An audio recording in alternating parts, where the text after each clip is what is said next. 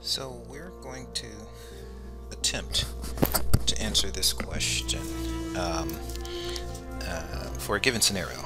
And the question that we want to answer looks something like this. Let me push this aside a little bit.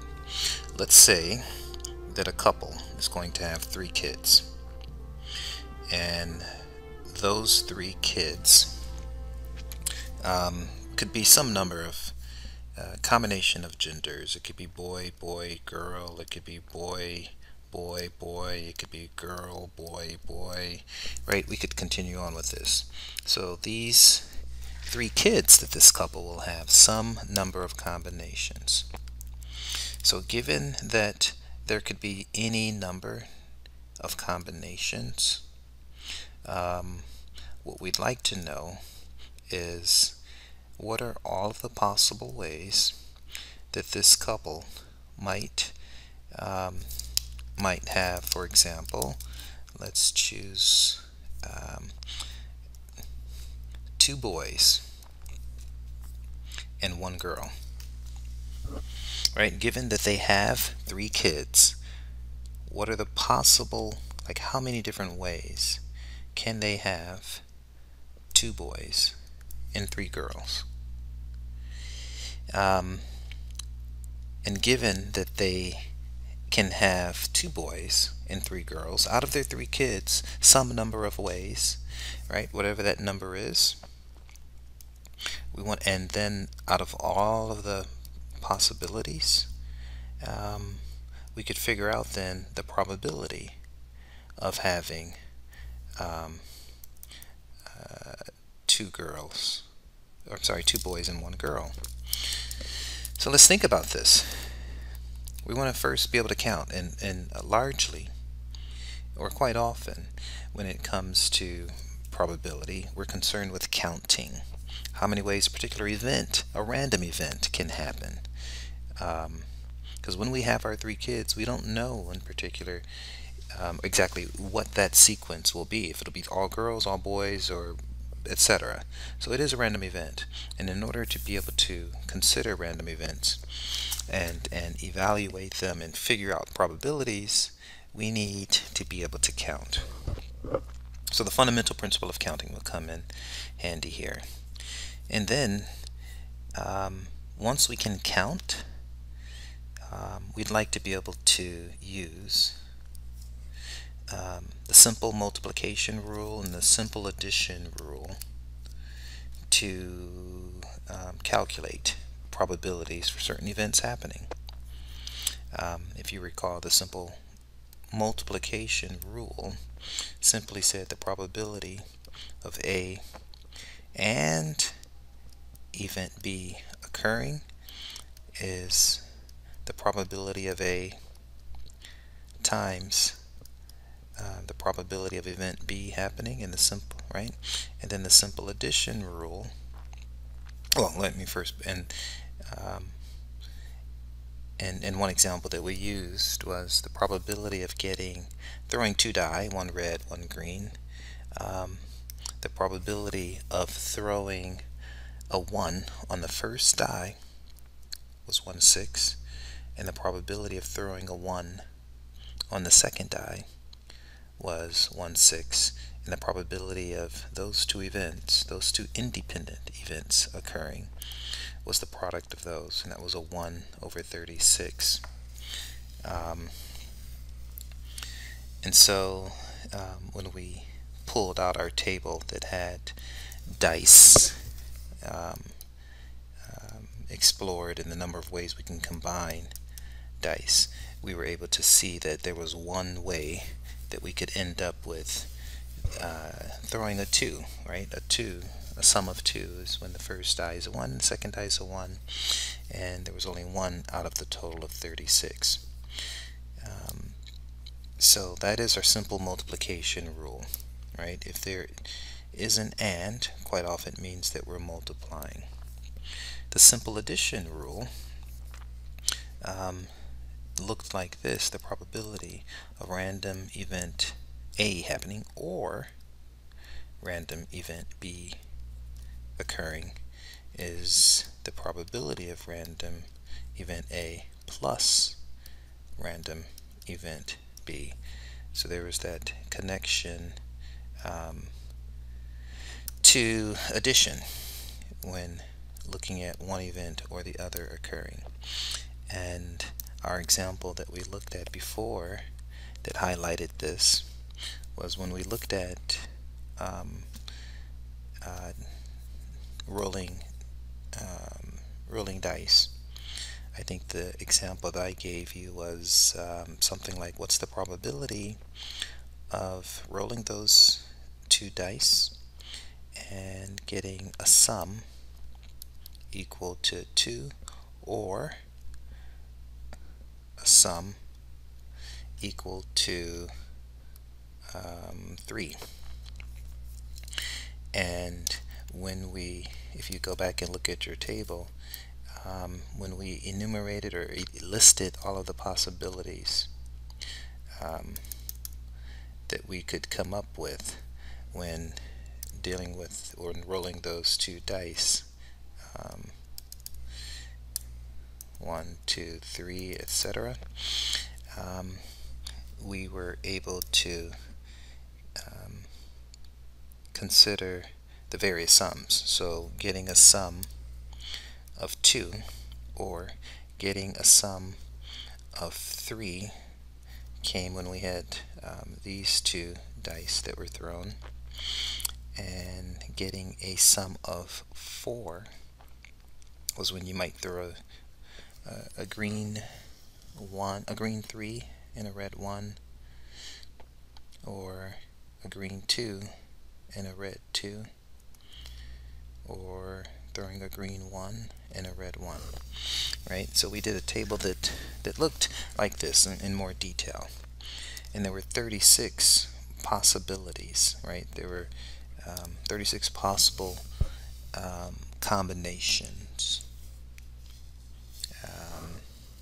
that we considered, 36 possible outcomes. And that's 6 by 6. The 6 options for one die and 6 options for the other total gave us 36 different options. Now the probability of getting that sum of a 2 or a 3 corresponded to just simply being able to count the number of ways we could get a 2 or a 3.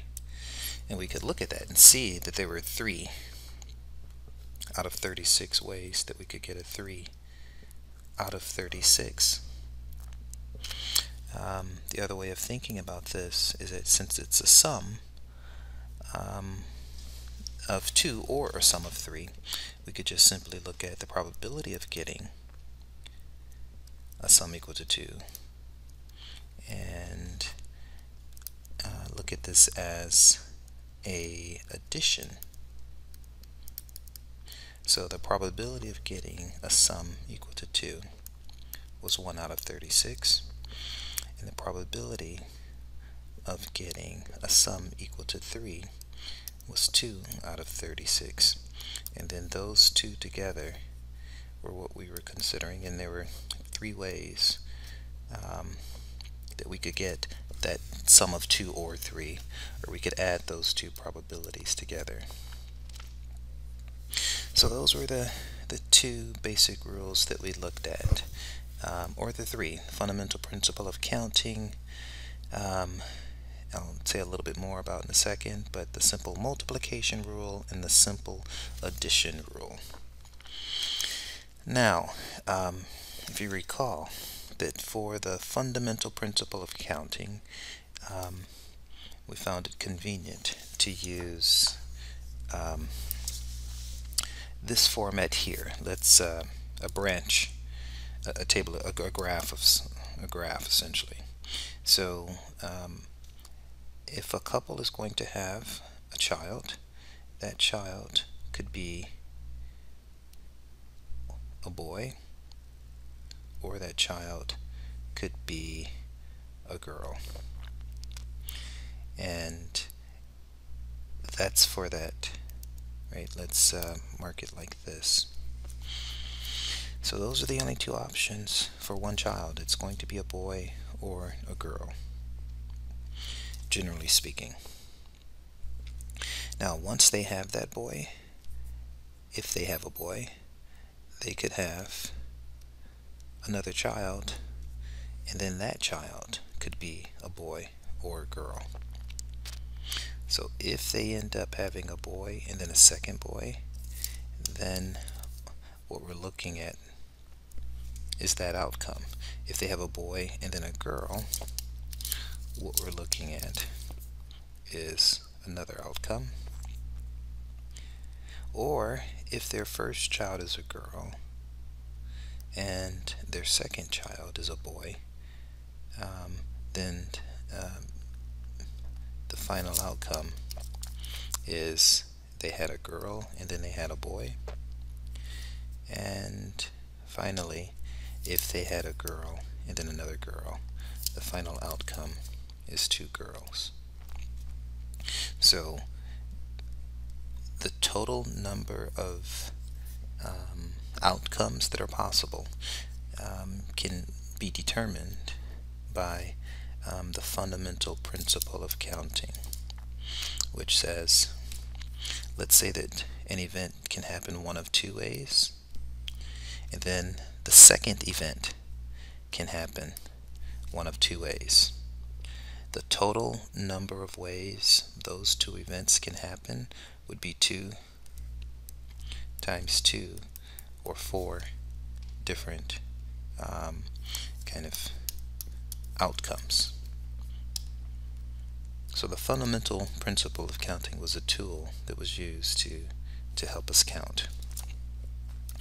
Now, what we'd like to do is go back to trying to answer this question of given that they're going to have 3 kids, what we want to know is what's the probability of having 2 boys and 3 girls. And for that, I'm sorry, 2 boys and 1 girl, right? They're going to have 3 kids, 2 boys and 1 girl. And we indicated that 2 boys, 1 girl there, or 2 boys, 1 girl there would be considered the same outcome, right? So order doesn't matter.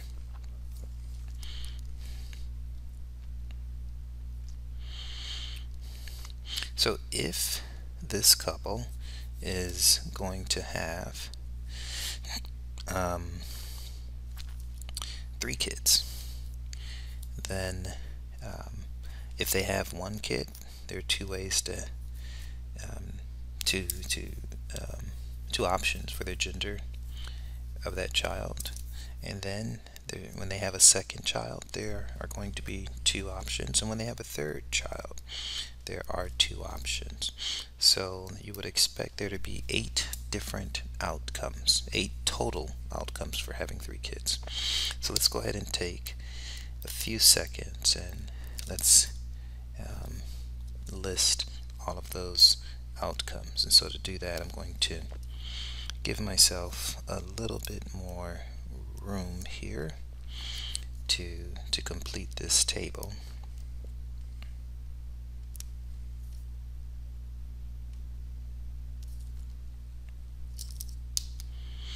So this couple again is going to have 3 kids. And so now, if we consider that there's a third child, they could have a boy, and then that third child could be either a boy or a girl. Or they could have a boy or girl, and again, that third child could be either a boy or a girl. And if we continue with this diagram here, we're able to list all of the possibilities. So if they have 3 kids, there are going to be 1, 2, 3, 4, 5, 6, 7, 8 possible outcomes. The first possible outcome would be having a boy, and a boy. The second one would be if they were to have a boy, and then a girl. third option we can list here. Boy, girl, boy. Let's go with the fourth option. Boy, girl, girl. Girl, boy, boy. And then these last three. Girl, girl, boy, girl, girl, girl. So those are our 8 possible options, right? And so if they have 8 kids, if they have 3 kids, it can only be option A, B, C, D, E, F, G. It can only be one of those outcomes. So the question that was asked was, if they have those 3 kids, what's the probability of having 2 boys and 1 girl? So let's do a quick count. How many scenarios do we see where there are 2 boys and 1 girl? So that would mean 2 boys and 1 girl there, right? And there, there, and that's it. So there are only 3 ways, 3 options, 3 outcomes where they have 2 boys, exactly 2 boys and 1 girl.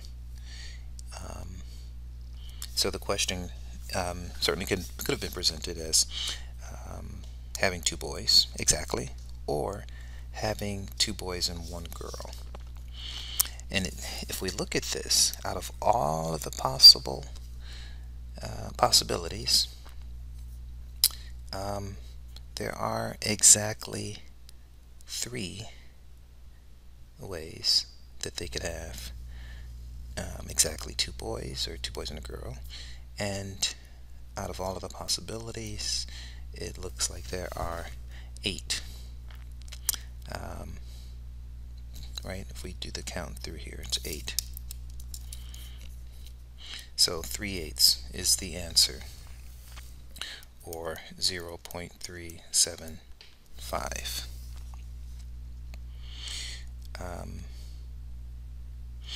So that is one simple example of using some of the basic rules of probability.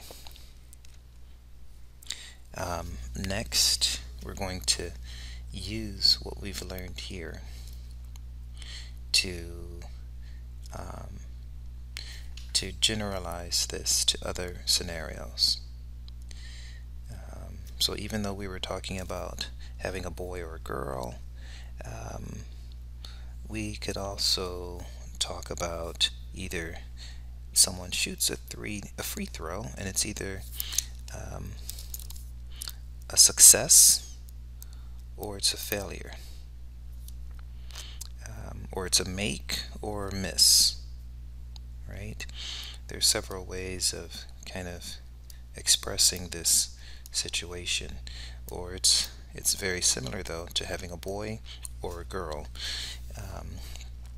but there are 2 outcomes, and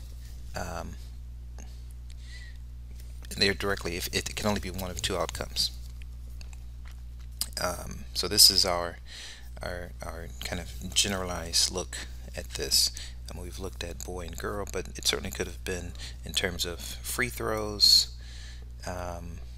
or some event where it could be one thing or another. So those scenarios that we're talking about are considered Bernoulli events, or binomial scenarios. So we'll see more about with that a little bit later.